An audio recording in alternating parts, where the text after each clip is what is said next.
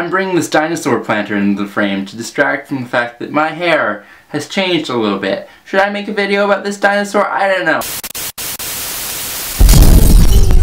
Hey there, my name is Jonathan, and welcome to Leaving the Nest, the series on this channel that's all about moving out. We're not going to be making dinosaurs today. So by now, you know you want to move, and you know pretty much where you want to move to.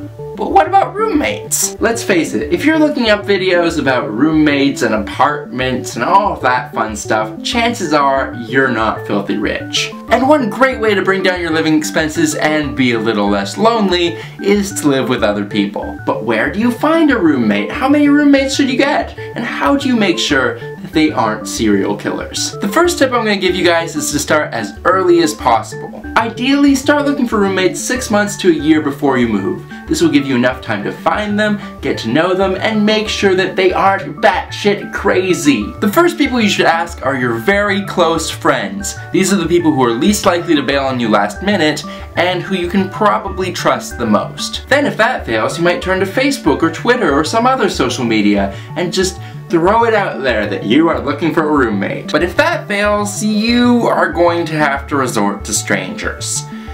And that can be scary. My current roommate comes from the internet, and although we've had our ups and downs, I would say things are going pretty well right now, and I'm happy with that. There are 3 ways to find trustworthy strangers to live with: flyers, the internet, or friends of friends.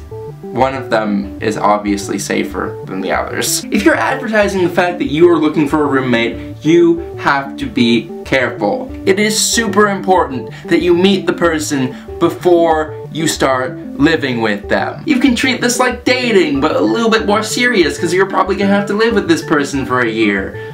No pressure though. So a good thing to do is to get to know your roommates. Try to become friends with them. This is important. If you're not friends with your roommate, or you feel awkward hanging out with them, yeah, it's not going to be as much fun. You're going to start talking to them online, maybe texting them, maybe even a Skype or phone call, but eventually you're going to want to meet up with them. Now the best way to do this, and this applies to anybody that you meet over the internet, is to do it in a very, very public space. Think semi-crowded coffee shop, with enough places to sit down, but not so much that it's completely empty. And let your friends know you're there. After your first platonic date, you're gonna get a feel for how this person acts, and if it goes well, you're gonna hang out with them again, and again, and again.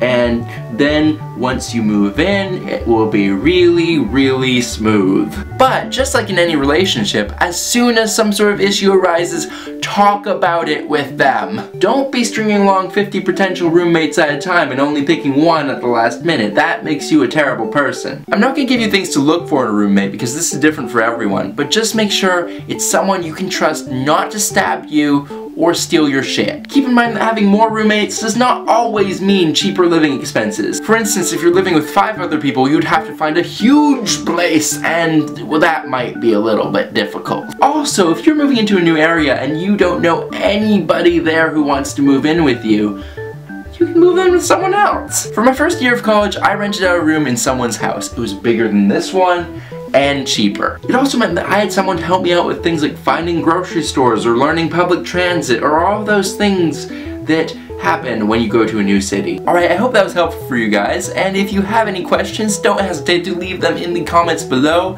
and I will answer. Anyway, bye! Hello again, thank you for watching, and quick announcement time. Me and Stephen are looking for a roommate in the Montreal area. If you're interested, let us know. And also, I am changing my upload schedule to Tuesdays and Fridays, with live streams on Wednesdays. This is probably going to be a good thing. Anyway, more on that later. Bye!